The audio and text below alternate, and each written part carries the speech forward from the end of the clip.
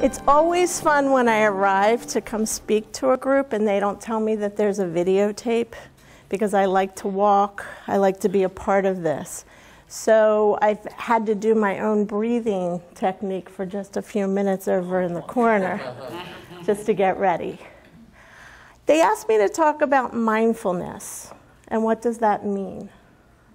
And if you look up mindfulness, you can find a whole bunch of different definitions. The one that I choose to go by is the one that mindfulness is that we're present in the moment right now. And we use our senses, what you hear, what you see, what you feel, what you taste, and what you see. All of this becomes very relevant once you get a diagnosis or you have an injury that's overwhelming. Bless you. And we all go into that moment where we shut down and we feel overwhelmed. And mindfulness is about saying, you know what, this is my central nervous system. And I have that sympathetic nervous system, which is that fight, flight, or freeze.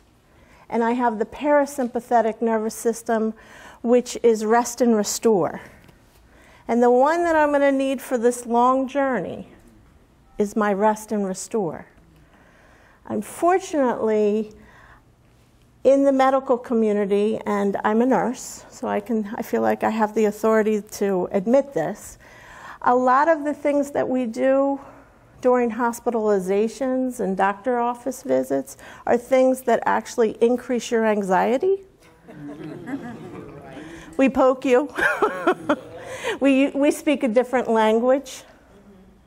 If you've ever had the opportunity to be a guest in one of our facilities, we have these luxurious beds, and we provide you with this food that you will not get anywhere else in the world. You can't pay for that. You can't even pay for it, nor would you want to. We tell you what to eat, when to eat. We tell you even what you can watch on television, because we base it on those fabulous channels that we have. We tell your family who can come and who has to stay home. And we do this not with the intention of causing more stress or anxiety, but to take care of our patients. But there is that other side of it, that many times as a healthcare professional, I personally have forgotten about. So that's why now I do mindfulness. So when you come into the hospital, many patients, or to the doctor's office, many people feel like they become an injury or an illness. I am here to encourage you to be you and to create a toolkit to help you cope with this journey that you're on. And that toolkit includes mindfulness. So what are the things that are important to you as an individual? Maybe for some of you, it's to be able to take a walk outside. Maybe it's to make a certain dish that you cook every weekend, and you want to be able to do that. And I am not by any way, shape, or form going to promise you that if you come into the hospital, we're going to honor all those requests. But I'm going to tell you that you can be in charge of that. And the tool that we use to help you is called the ABCs. Awareness, breathing, and centering. So awareness is just how you feel right now at this moment. Everybody got it? It's a quick check. Hopefully I'm not boring anyone too much. I know that everybody's been breathing, and I really appreciate that. And I would like you to continue to do that. And I know that focusing on breathing can cause anxiety for some people if you have any type of respiratory condition. But the breathing that I'd like you to focus on is just take a minute and take that nice deep, as deep as you're comfortable, breath in, and let that sigh out. And that's just a deep breathing. When we talk about doing this breathing, I'm going to ask you to do something called even breathing, or for those of you who have studied any type of yoga, it's samavitri. And it just means my inhale matches my exhale. So choose an even number. If I'm really anxious, it might be 4. 1, 2, I'm inhaling. 3, 4, I'm exhaling. So nobody knew that I was doing it over here. And I got to 6. That's as good as it got today. Some days I can get to 10. I count to 10 as I inhale. I count to 10 as I exhale. You guys want to try? We're going to do it for 2 minutes. Why 2 minutes? Because they have actually done studies that demonstrate that 2 minutes of the breath work can switch you from that sympathetic nervous system, that fight, flight, or freeze, into that parasympathetic nervous system, which is rest and restore. So I have my handy dandy phone.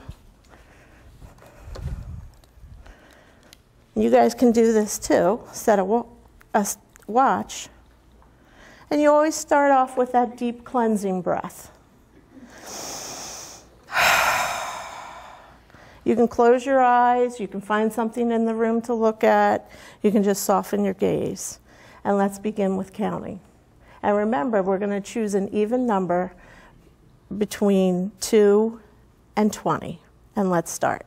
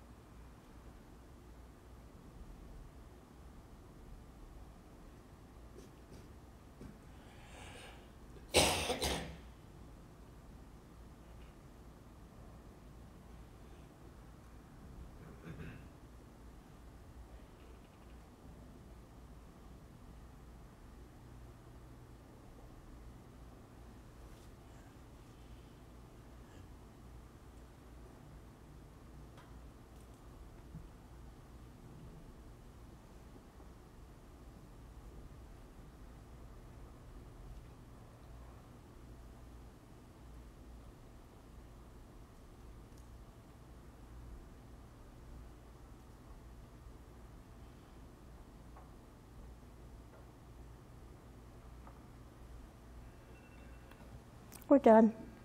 2 minutes. Anybody think it took a long time? Mm-hmm. Anybody think, wait, we just started? We give you ample opportunities in the medical community to practice your even breathing. Remember how we hurry up and put you in an office and tell you to sit? And you're like, what am I supposed to do? Great time to practice. It's a wonderful technique.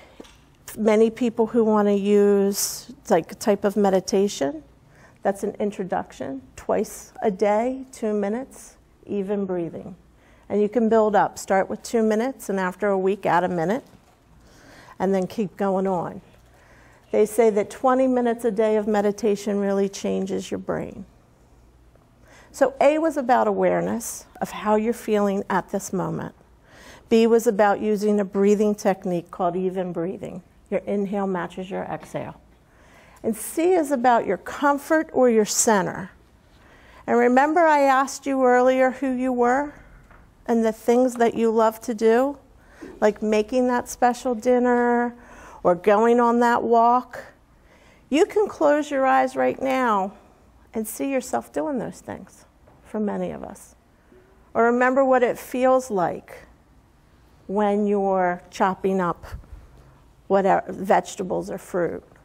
Or when the last time you were sitting around with family and friends and you were having that good laugh and enjoying the company. Or sometimes it's just the silence of sitting quietly on a back porch or walking through the woods. Because even though you're not physically doing those things, your body will release the same chemicals in your brain as if you're actually doing it. And that's a great power to have when you're hanging out and you're waiting for things and you're feeling overwhelmed. And you can be mindfulness of the presence that I am here at this moment and this is what's happening to me. But you know what? I'm going to focus on what makes me feel alive and what gives me great joy and what my passions are. So I encourage all of you to create a toolbox.